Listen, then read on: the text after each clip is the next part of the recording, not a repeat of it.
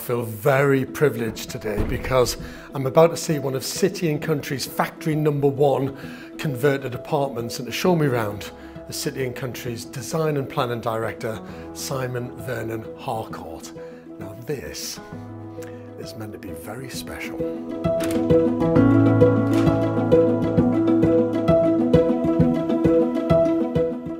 Simon. Hi George. It's so good to see you again. Are you well? Yeah, no, I'm really good. This is something quite special again. Welcome to the boardroom. This is the boardroom for the Wills Tobacco Factory. It's unbelievable. It's where they made the big decisions.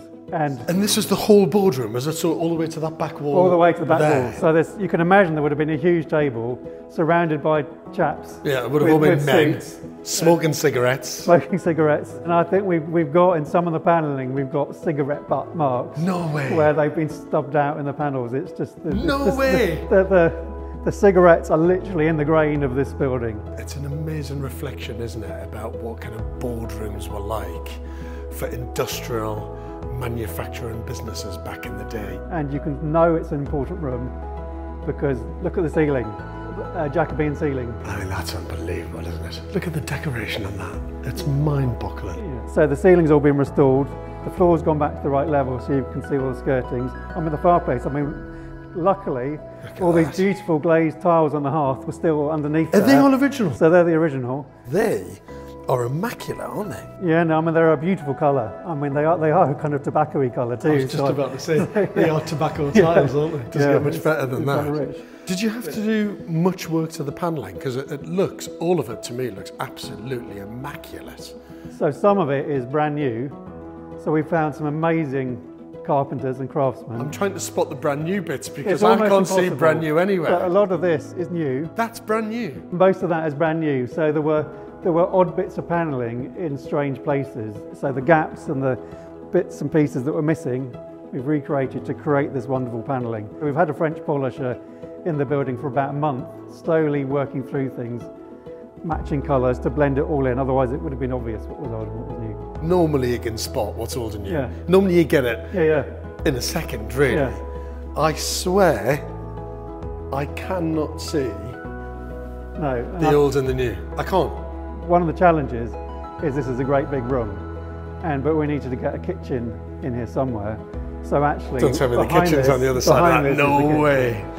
And a very contemporary kitchen, isn't it? It does contrast with the rest of the space in a good way. But this beautiful, restored, rebuilt, partly new panelling provides a wonderful screen, doesn't it? Between kitchen, dining and living on the other side. Yeah, it does. It's a wonderful apartment. So should we go downstairs outside? We can have a look from the outside at this and some of the other buildings which harks back to the industrial heritage. Absolutely, let's go. Fabulous. I might have to buy this flat, I think.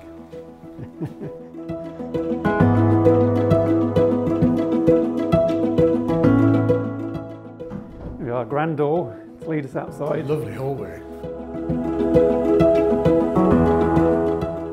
I have to say, it's even at this time of year, things are looking very green and beautiful. You've created this fantastic oasis. Bedminster is a busy, bustling, vibrant area of Bristol, but to have this little oasis surrounded by these buildings, it's like a massive scale walled garden really, where instead of a little wall you've kind of got 3 stories of buildings around you. Yeah, and you know, we are right in the heart of the city. You know, the old city's just over there. Yeah. I mean, the road on the other side of there is a busy, thriving road. It's like a busy little high street. It is. You can hardly hear anything when you're in here. Yeah.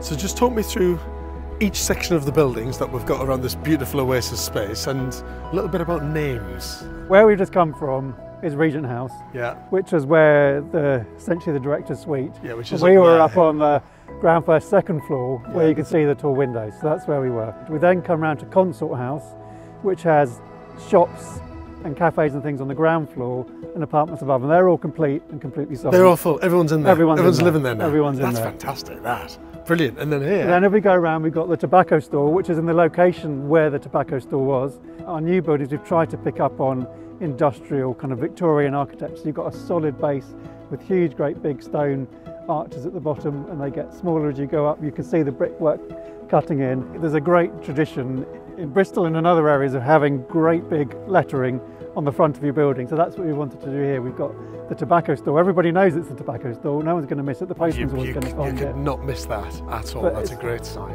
We've got capstan room, which was some kind of medieval winch, but it was their brand of cigarettes. And that's a very industrial building. I mean, you've exposed the entire steel frame, haven't you? It's like these brick insert panels to form the walls of each apartment. I mean, that industrial feel is very strong and quite brave, I have to say. And then beyond that, we're going to go and see the cutting room, which is the tallest building we're building, which takes on the kind of brick architecture we've got here, that goes up to 9 floors and offers amazing views. So should we wander over and have a look? Let's have a look.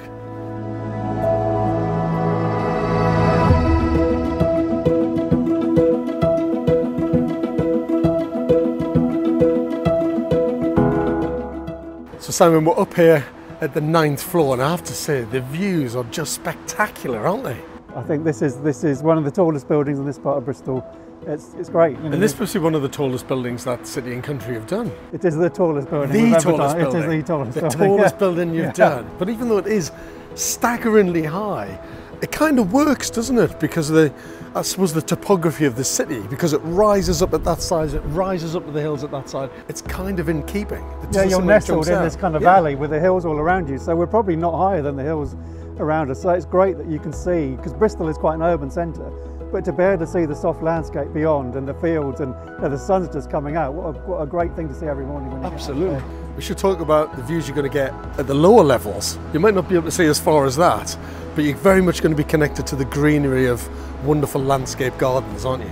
Yeah, so as you go down the levels and as you come out into this building, we've created this little oasis in Bedminster where you've got the shell of the historic buildings on one side, our new buildings on the other side, and this green space that terraces up with planting. So you're away from the hustle and bustle. Absolutely fantastic. Well, whoever owns one of these apartments is going to be very, very lucky. They are, yes. Very lucky. I'm quite jealous, actually. Very jealous. Shall we have a look around? Yeah, let's go and have a look.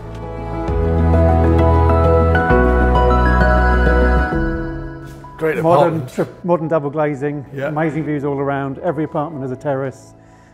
This one has this little inset into the facade to protect you from the wind, but still give you the wonderful views of the landscape beyond. Fantastic. So yeah, it's quite proud of this one. Let's see some more.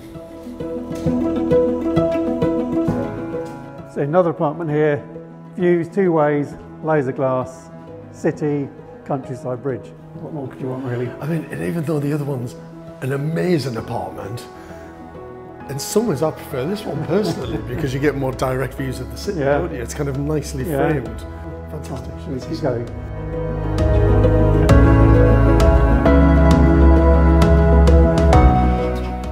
Thank you very much, sir. Appreciate it.